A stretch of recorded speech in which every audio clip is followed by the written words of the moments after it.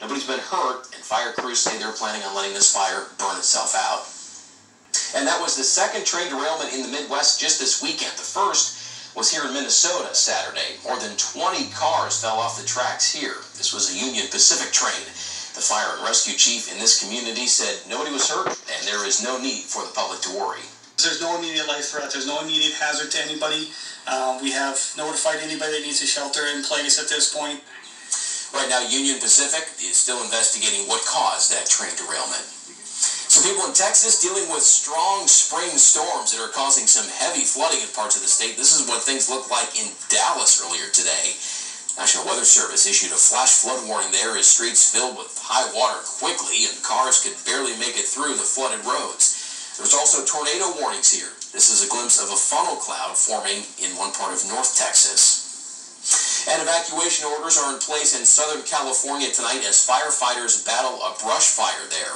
Fire officials say the flames have spread now, burning more than 1,300 acres in the Pacific Palisades area. It started Friday night and it's still burning.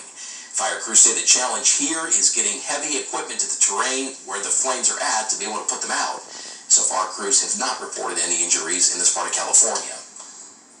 Well, Dontae, pretty active weather day here locally. Started out wet for some and kind of dried out maybe a little earlier than we expected today. Yeah, it was really a perfect weekend, in all honesty, John. I really can't complain about it. Poor folks out in California here. Look here, we've got some rain that's in the eastern portions of California, but really burning out once you get to the mountains. The mountains really dividing the state in half. And so down in Southern California, where John was talking about the Palisades down there, see how dry it is. And they got the predominant flow coming through the passes, and so that's going to gust up the winds. That's going to create other problems for the firefighters. Down here in Texas as well, look at this. We've got severe thunderstorm warnings still going on in the northern portions of Texas, just north and west of Dallas and north of San Angelo as well, and east of Lubbock. So severe weather still pummeling Texas. Here, we are looking good. We've got cloudy skies and dry, but look what's on the way. In central Illinois, we got some rain coming our way, and it's heavy at times. Right there, it's thunderstorm activity,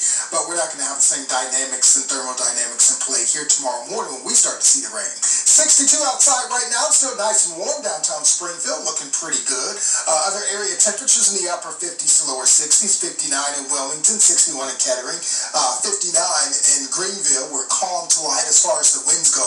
And the skies are cloudy, so that's going to keep us on the milder side as we head into the overnight. Starting off first thing in the morning, temperature's going to be in the mid-50s, so you probably won't even need the jacket. You probably get by with the long sleeves. Here's a look at the soil temperatures. You should know why we're checking these out. Look how warm they are. Soil temperatures in the 70s. There's some 50s in the outliers, but for the most part, that soil is starting to warm up. Our good friends, the cicadas, are coming. 64 degrees and warm temperatures, what they like as far as the soil goes. Aerial soil temperatures in the 60s and 70s, so they're likely to emerge in mass this week. Won't that be a treat? Look at that. We got warmer temperatures coming our way, too. We're going to be above average for the most part for much of this week and even into the weekend as far as temperatures go. So that's going to heat up the soil and really get them to start going. So here's 8 o'clock tomorrow morning. Look at that rain that's coming in from central Illinois.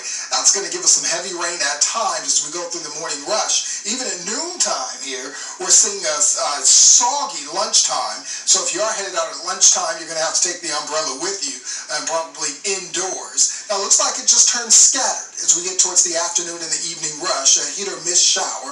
Don't think we got any thunderstorms, just that in play there for the dynamics. And then we're cloudy as we move into the evening and overnight hours tomorrow night. And then through the day on Tuesday morning and Tuesday afternoon, there could be a pop-up shower or an isolated thunderstorm. We start to warm up the air mass as we get into the day on Tuesday. So the kiddos at the bus stop tomorrow are going to need the rain gear, the umbrella, the rain boots, and the long sleeves with those temperatures starting out in the 50s. So 55 tomorrow morning, mostly cloudy and dry. Then tomorrow afternoon, upper 60s, scattered rain showers, heavy at times, so we're not as warm. Here's the 5-day forecast, mid-70s for Tuesday, back to seasonable for this time of year. A few showers around.